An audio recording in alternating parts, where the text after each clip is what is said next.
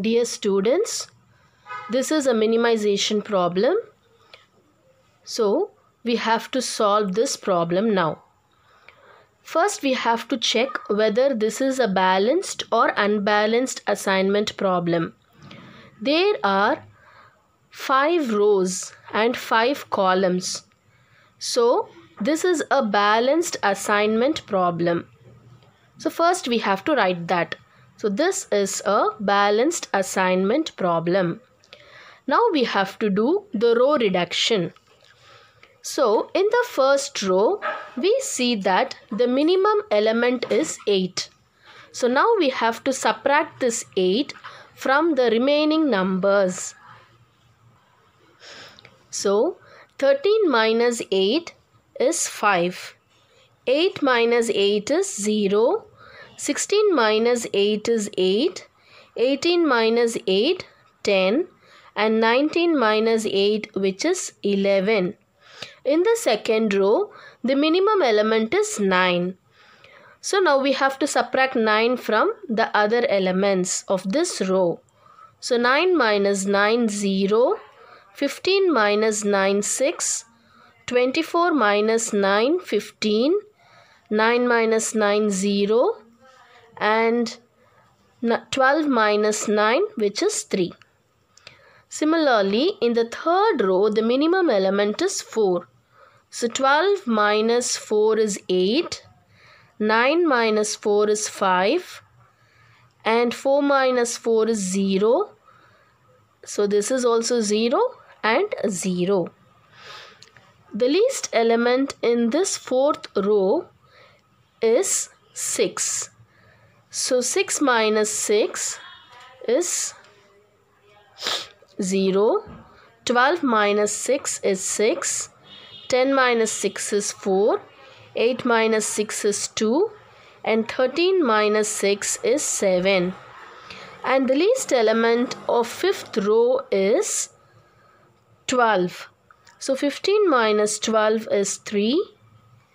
And 17 minus 12 is 5. 18 minus 12 is 6. 12 minus 12 is 0. And 20 minus 12 is 8. Now we have to do the column reduction. Now if we see the first column, the least element is 0. Similarly, in the second column also it is 0. Third also it's 0. Fourth column is also 0. And fifth column also the least element is 0. So anyway, the matrix is going to remain the same in step 2. But still, we have to write the column reduction matrix. So this matrix will be repeated. So 5, 0, 8, 10, 11, 0, 6, 15, 0, 3, 8, 5, 0, 0, 0, 0, 6, 4, 2, 7, 3, 5, 6, 0, 8. This step is unavoidable. We have to show the column reduction. Though the matrix is going to repeat, it's good to show the column reduction. After this, we have to move on to step 3. So, before going to that, we have to make the selection of zeros. So now when we select zeros, we find that in the first row, the only 0 available is this 0. So we have to select this 0. And then we have to check whether is there any zeros in that corresponding column. No, here we don't have any 0. So now we shall move on to row 2. For row 2, there are 2 zeros. So we need not make any selection as of now. So we shall move on to the third row. In the third row, there is more than 1 0 again. So we need not make any selection over here. And now we have to move on to the fourth row. And in the fourth row, we find that there is only 1 0 available for this row. And so we have to select this 0. So when we select this 0, we have to strike off the zeros available in the corresponding column. Now if we check in that corresponding column, we find a 0 over here. So that 0 has to be striken off. So after striking off this 0, we find that the only 0 available for this row is this 0, and hence we make the selection of this 0 for that row. So when we select this 0, we have to strike off the corresponding zeros in that column. So we find 2 zeros over here, and so we have to strike off these 2 zeros. So after striking off these 2 zeros, we find that there are no 0 available for this 5th row, and hence we have to proceed the problem further by drawing minimum number of lines to cover the zeros. Now, while covering the 0, we could see that the lines, very important thing is the lines drawn should be a minimum number.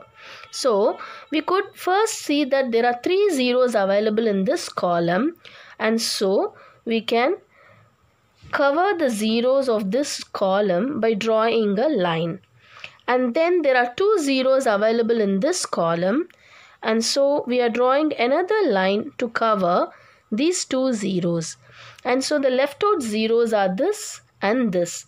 So definitely we have to draw a line across this row in order to cover these 2 zeros, and a line across this row in order to cover this single 0.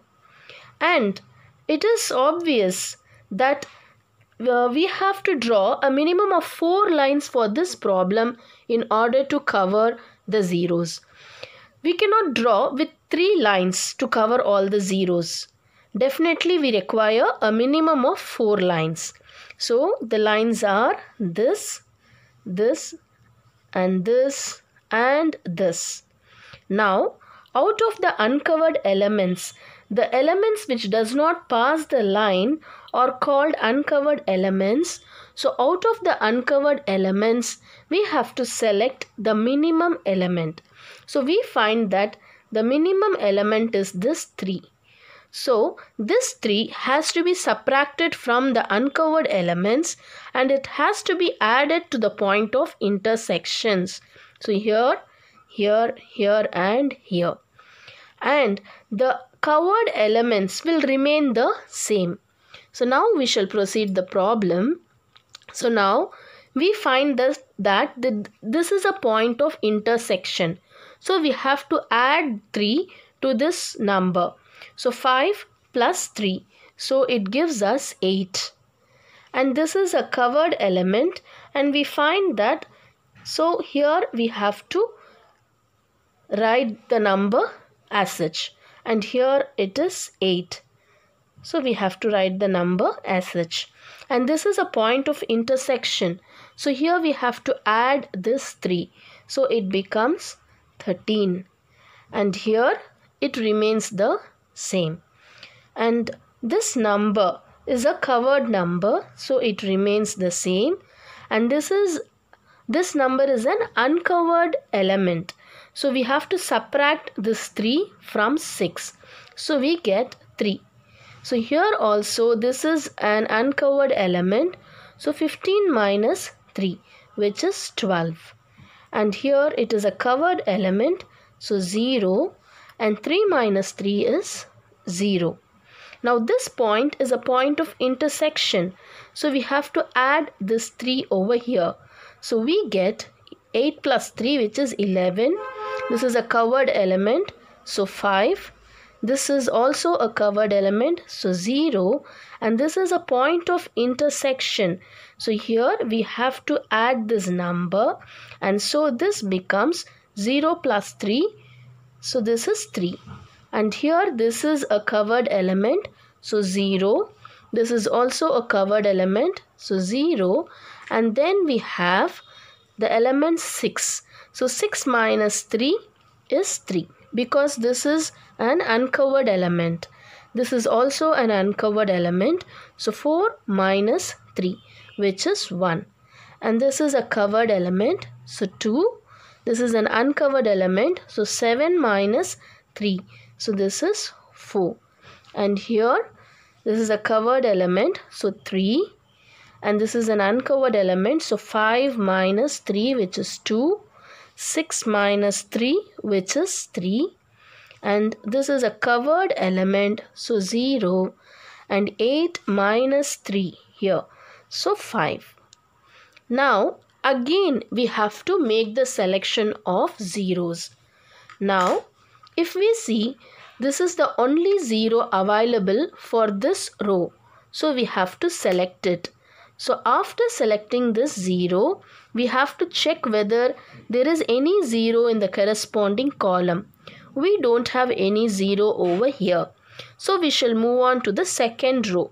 In the second row, there are 3 zeros. So as of now, let us not make any selection over here. So we shall move on to the third row. In the third row also, there are 2 zeros. So let's move on to the next row. So in the fourth row, there is only 1 0 available for fourth row. So we have to select that 0 for that row. So when we make that selection, we have to strike off the zeros available in that corresponding column. So this 0 will be striken off.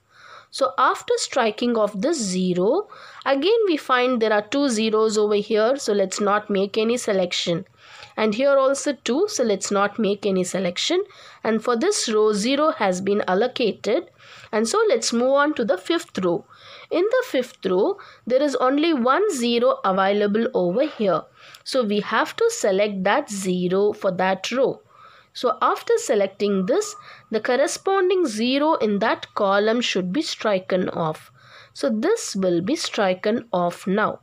Now after striking off this, we find that this is the only 0 available in this row. So we have to make the selection over here. So we have to select this 0. So after selecting this, the corresponding 0 in that column has to be striken off. So this 0 gets striked off. So after striking off this 0, we find that the only 0 available for this row is this 0. So we have to select this 0. Now after selecting this 0, we find that all the rows have a 0 selected for them.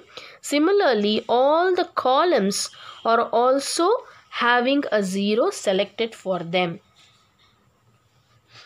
Now we shall write the optimal assignment. Person A has been assigned with job 2. Person B has been assigned with job 5. Person C has been assigned with job 3. And person D has been assigned with job 1. And person E has been assigned with job 4.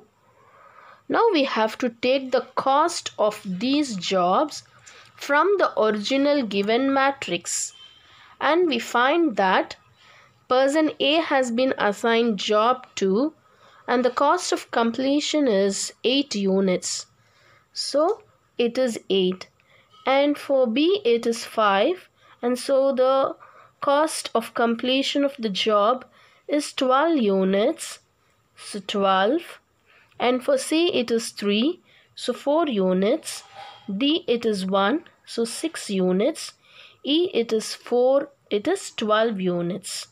So now after writing the cost, we have to add all the cost to get the total optimum cost or total minimum cost. So total minimum cost is equal to, so we have to add all this and we get it as 42 units. Hope you have understood this problem. Thank you everyone.